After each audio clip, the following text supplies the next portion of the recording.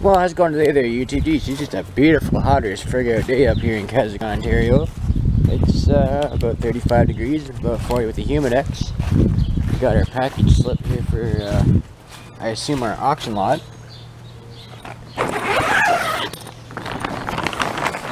So you haven't bought anything else yet. She's hot as friggin' here, but... Anyway, I just want to show you guys something. I started making a video yesterday, but didn't really finish it because, well, got preoccupied doing other things. So anyway, pulled the battery out of that Yardworks machine there, and I put the battery that I put in the 145 on Saturday in it. And I went to go put this switch in it, but this is only a 5-pin switch. But the switch on this machine is a 5-pin switch, but it's also got this extra little wire on it. So I don't know if that's for like a safety, or like a safety for a ground or something. I'm not sure what that's for. So I'm gonna have to do a little bit of research on that, but I think it's just for a safety switch. But I don't know, I tried it yesterday because obviously the guy before me tried to butcher with a screwdriver and she hogged right out in there, so there is no turning that. But I put the battery in it, and then I tried to even turn it over. I wasn't even getting it quick at the starter, so I'm starting to wonder maybe the solenoid's pooched or if the starter's locked up. So I don't know, we'll have to take a little bit closer look, but it's too friggin' hot to worry about that today. So anyways, let's go to the old Shoppers Drug Marts there, and we'll see if our package is in.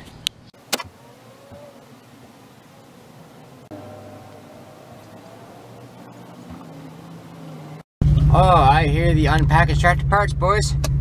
Clankety clank clank. Ah well, it's all for restoration anyway. We got you guys up on the tripod here. We'll you got the case trapper knife, of course.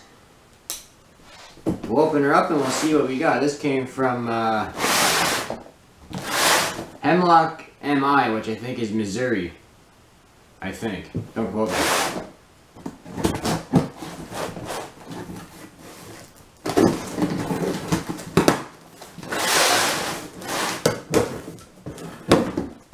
Got quite the pile of stuff in there.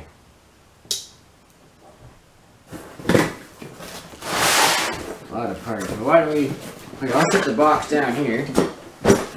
And you guys can also kind of see we got a lot of stuff in here to cover. So the first thing is a John Deere 494 corn planter, which I do have to put back together. Because obviously our little seed hoppers are broken here in the back, which I knew some of the stuff was going to be rough, but we can get parts for this stuff. This is a little IH disc. This is something I want to make into a custom for the, go behind the W4 there. I'm going to try and cut it back here, maybe make it a little single disc with it. I think we'll figure that out. Here we have the John Deere 60, which needs the front end put back on it, and the steering rod straightened out, the steering wheel, and of course the respray and whatnot. But that'll be a pretty straightforward build. Doesn't look too difficult to get apart. I think actually the steering rod, or the axle pedestal rather, is in this box somewhere. This here is the John Deere 1700 corn planter. This goes to Mark Bewick. So there'll be a video. I'm gonna go down to Jolly's here probably later this month before we go to Farmersville. Then we're gonna exchange with Mark, and then we'll see Nick again on a video. So I gotta get in touch with Nick about that. We have a Ertl hay wagon here. I guess that goes on the back, something like that, I guess. To be repaired. You have a green John Deere disc here, and the disc gaines are in this box. So we'll go and put that back together. Oops. You got a half a John Deere plow, which this might just go right in the maybe repaired box. This is a little bit rough, but we'll see if we can't, because the casting here is broke. But I might be able to make a little plate that goes on the inside, and we'll be able to put this back together. But I don't know, I'll figure something out. It doesn't look like it's going to be too difficult to get going again, because that'll be kind of nice to put behind maybe, say, a certain 4955. I think it'll pull that just fine. I mean, everything looks like it's there, it just needs to be put back together. Get a little piece of brass or something, glue it back in there, and we'll figure something out. There's all kinds of little repairs you can do. We have another John Deere disc here. So this obviously comes over here and it locks. Like so. Disc gangs are in this box in the bottom. Hopefully you guys can kind of see the whole pan shot here. But I'll take the camera off the tripod and you guys will see. And here's one of the reasons why I bought this whole lot. This is a John Deere 3020, and it's got a canopy top on it. The topper is right here to be replaced. It just needs to have the holes drilled and riveted on. So this one will be an easy little project. This will be a straight sandblast and order an exhaust pipe. The wheels and tires are absolutely fantastic on it. It's basically shelf ready. Just needs to be cleaned up a little bit and painted. Instead of decals, it'll be good as new. So that'll go over pretty easy. And of course down here you've got a tongue for that.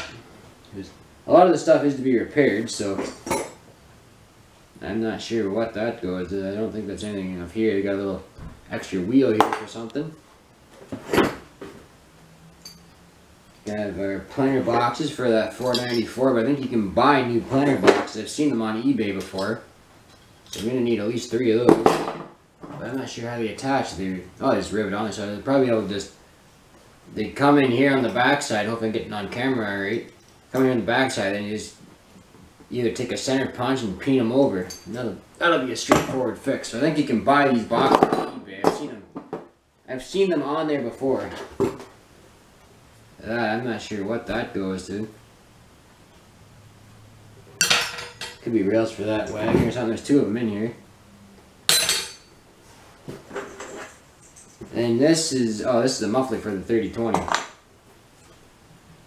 So that just goes in there obviously, but obviously I'm not going to put that on there until I get things repainted.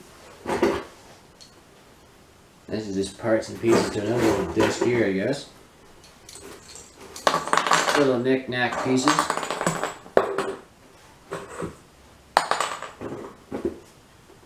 Got a spare tire for something. Maybe to go for the 3020.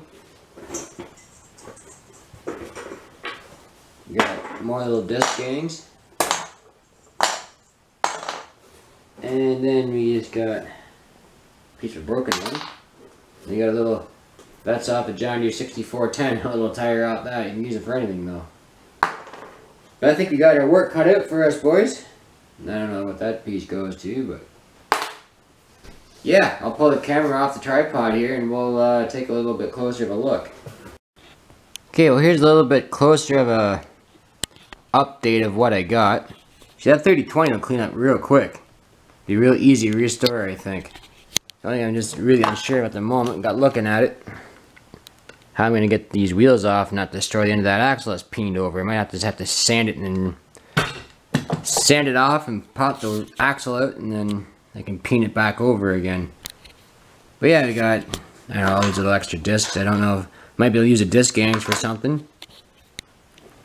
This will clean up nice and easy. This I might even start on later on tonight or something. This will be an easy cleanup. Needs the drawbar fixed, but that's not real difficult to do. A piece of wire and a drill, you're done basically. The plow will be a little bit of a challenge. I think I'll just JB weld it and then I'll tape all the gangs off and then I'll spray it. And I don't know what's going on with this. I think some kid had some bazooka chewing gum or something that doesn't smell like it, but I don't know what that's all about. This other disc here, this is not in bad shape either, so this that running gear may very well fit on this, which I don't think that it wouldn't. I think it's only just held on with just these little wires here, but that's not hard to bend up either if you really wanted to do it. And you can put the tongue on it and whatnot. This little piece here will go on that in no time at all, so that might not be a bad choice either. This little planter here from Mark, this is a nice little piece here. It needs to be cleaned up too, of course, but obviously everything else does here too. Needs a drawbar and needs a few little bits and pieces, but I think Mark's in the same kind of business I am. He kind of likes to restore this kind of stuff too. Of course, the little John Deere 60, it looks a little junky right now, but all it needs is a steering rod, pedestal, steering wheel. I might see if I can find these rims again. I obviously need a set of front wheels for it, so that's not too good off. But and here's something I actually wanted to see. I wasn't sure if this was a true scale or an Ertl. It says made in the USA, so that's a start. I've been trying to figure out if it's a true scale or an early Ertl, and I'm really not too sure. Just says made in the USA on it. I have a feeling it might be a true scale, but I'm not 100% certain.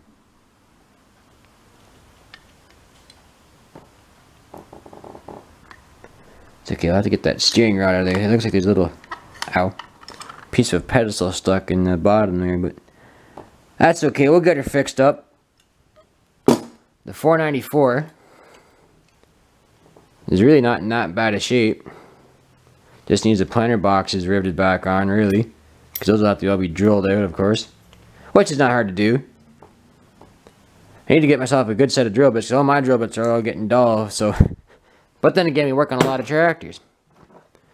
This red disc here, like I said, it might make it into something else. I'll have to have a look online and see if I can find that disc I've seen before.